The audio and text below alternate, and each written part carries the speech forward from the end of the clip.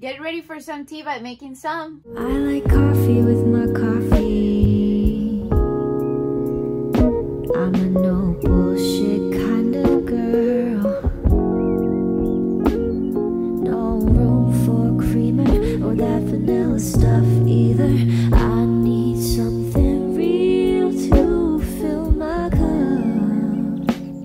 But when I saw... Hello, welcome back to my channel. My name is Isabel, and today I'm bringing you a favorite author of this channel, which is one of my favorite authors because this is my channel, but you know that. Donna Tartt's The Goldfinch. Even when it's published in 2013, it is still a book that haunts every popular TBR or favorite book list. It was awarded a Pulitzer Prize for fiction in 2014, and I'm here to give you my impression of it. So what is this all about? Well, The Goldfinch is a character-driven story, if any other. We meet Theo, when he is 13 years old. He just got in trouble in school because he was caught with some cigarettes that weren't his, but whatever, they call his mom, and she takes him to the museum to spend the rest of the evening. While they are there in front of this amazing painting of a goldfinch, bam! There is a terrorist attack. Almost everyone and everything is destroyed except Theo and a few people who are going to change his life. But the first step to changing his life forever is going to be how he takes this painting out of the museum with him. With marvelous prose, complex characters, nostalgia for the antique, and settings like New York, Las Vegas, and Amsterdam, Donna Tartt brings us a particular coming-of-age story with a first-person narrative that is going to completely hook you in, even if it's just out of curiosity for knowing what happens to the bloody painting, and for so-called Dickensian style. So, if this is such a masterpiece, why did I only give it 3 out of 5 stars in my wrap-up video? Well, for me, while I was reading this, it looked like I was gonna give it 4 stars as minimum. But then I found some things like the drug abuse, the internalized homophobia, and kind of that misogynist kind of way of portraying women that didn't fly well with me. So I had to deduct a full star. So we landed on 3. This, however, does not mean that this is a bad book at all. Allow me to explain. Because The Goldfinch is a first-person narrative, that means that Theo is our narrator, our filter, and our anchor in this story. However, Theo is an unreliable character, and I hate that it took me some chapters to figure this out. He deeply hates himself, and he is consumed by guilt, which makes him pretty annoying and, at least to me, dislikable. Why is he unreliable, you might wonder? Well, first of all, he is a survivor of a terrorist attack with PTSD who receives no professional psychological help whatsoever. So he is deeply scarred just by that. Then his father is a terrible person who left him and his mother, so he has this abandonment issue, and his mother has just died. Second, and probably most important, Theo is intoxicated the majority of the 700 pages that we are with him. He is either too drunk to function or too drugged to remember what happens properly. I mean, his father is already an alcoholic, and he is growing up in this weird environment during his teenage year that allows him to indulge in alcohol and drugs with his friend Boris, and pretty much going undetected until his adulthood. This signifies that the narrative that we are given is not a very cohesive one. It feels cohesive because it comes out of memory of Theo telling the story and not in the moment, but still, he is not a trusted source. And for me, I only kept reading not for interest of knowing what happens to Theo, but because of interest of knowing what happens to the painting. Then, this is something I also said in The Secret History, but it didn't seem as problematic with the enjoyment of the story and everything, so I let it slide. But that I found in this story too, and that I do find problematic.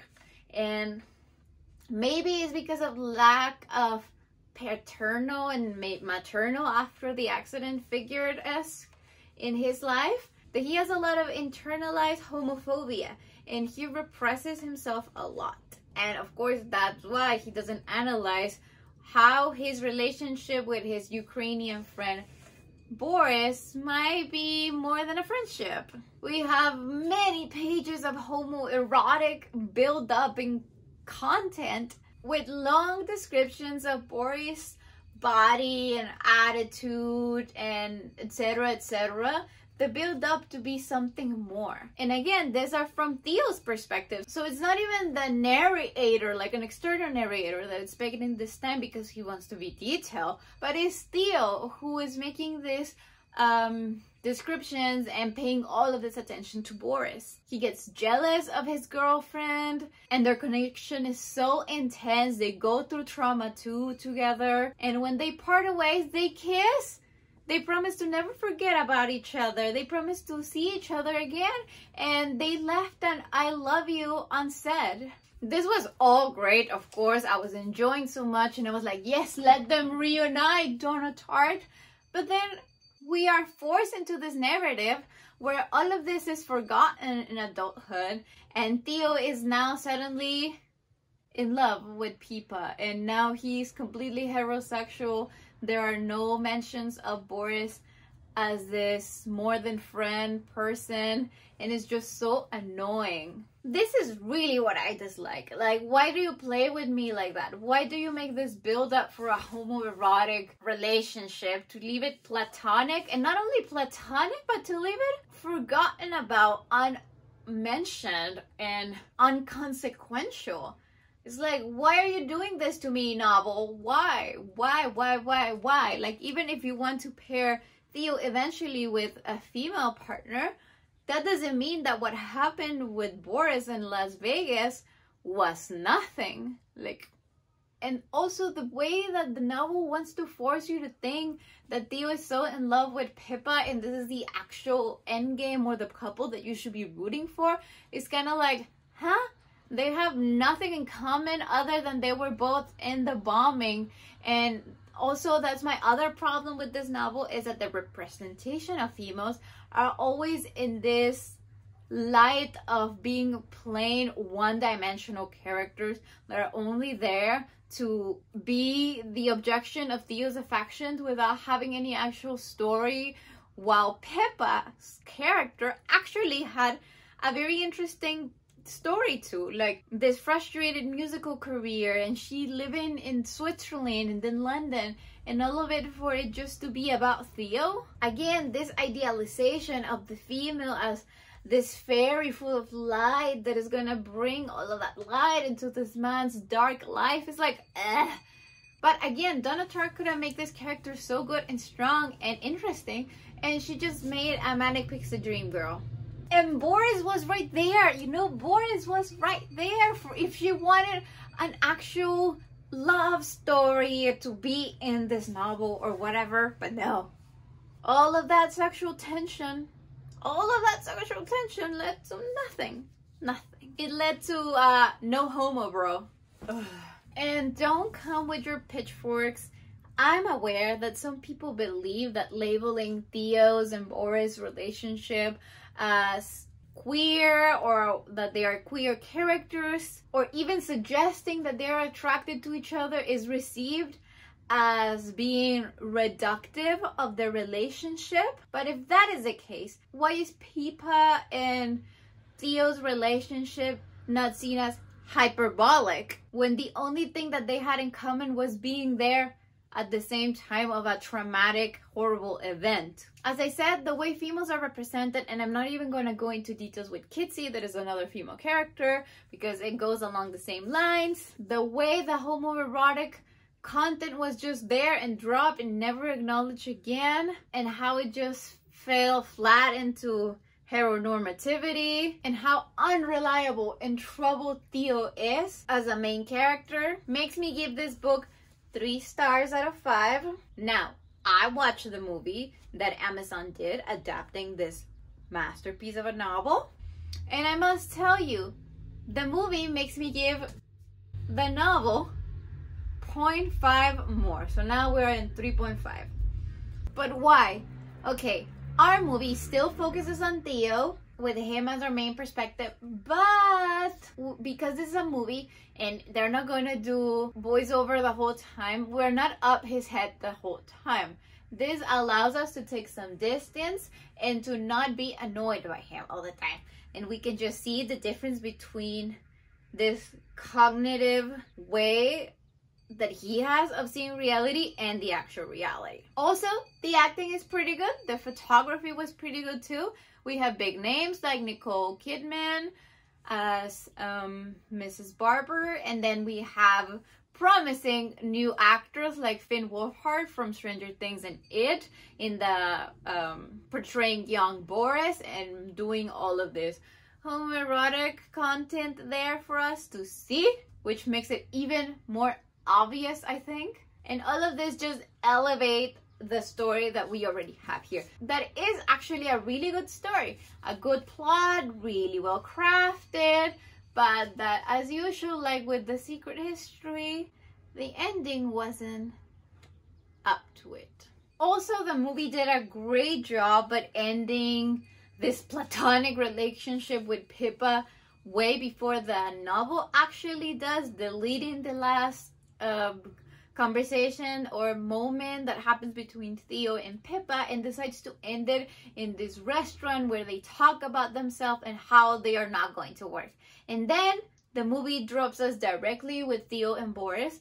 Who are we actually rooting for? Again, the movie doesn't go as I would have liked it when they acknowledged anything of what happened in the past, but also they couldn't just like change the source material. The movie also deletes some of Theo and Boris interactions that I personally liked, and it also deletes Boris' wife and his girlfriend and his kids, plus some of the scenes that really made Boris and Theo bond like no regular friends would. That would have added to about my argument of the homoerotic content.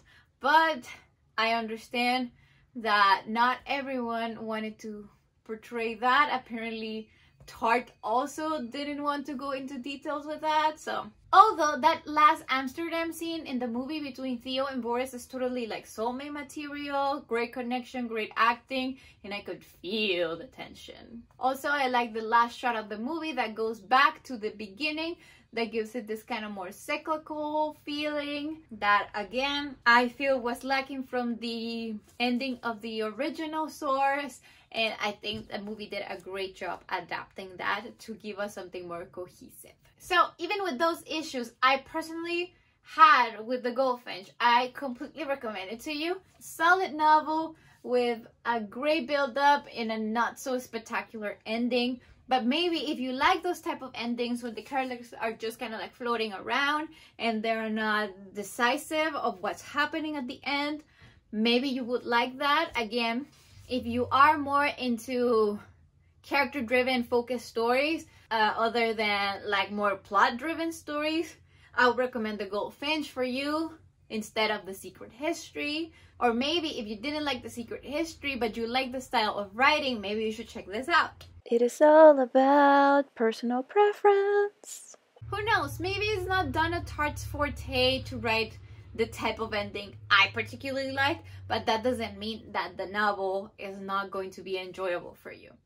The Goldfinch is a deep dive into Theo's psyche, his consciousness, his guilt, his coming of age and his growing up, severe self-repression of homosexual tendencies, and just a lot of descriptions about antique furniture. If you have read The Goldfinch, or you're just interested in the story, or you want to watch the movie, or you already watched the movie, I'm very interested in your opinions and I would love to see them in the comments down below. Again, I recommend the movie, I recommend the book. This is just my opinion and I wanted to express them with you. Also, I think that you can watch the movie in Amazon Prime if you have the subscription already. It should be free. Why? Because I think the movie portrays the novel's strongest assets and kind of strips away from the weakest points I found. That is all for me. This is my opinion. Even if you don't agree with me, subscribe regardless because debate is enriching and exhilarating, but just keep it respectful. I believe Donna Tartt is an extraordinary writer that I love. I think she has a great voice and a great talent. Leave me a comment down below with anything that floats your boat. Keep reading, and when you're not, follow me on all my social media linked down below. Remember that I stream on Twitch each Sunday, that we are reading Middlemarch, and that you can find me on Twitter tweeting about Hosier or just on Instagram posting stories. Okay, bye!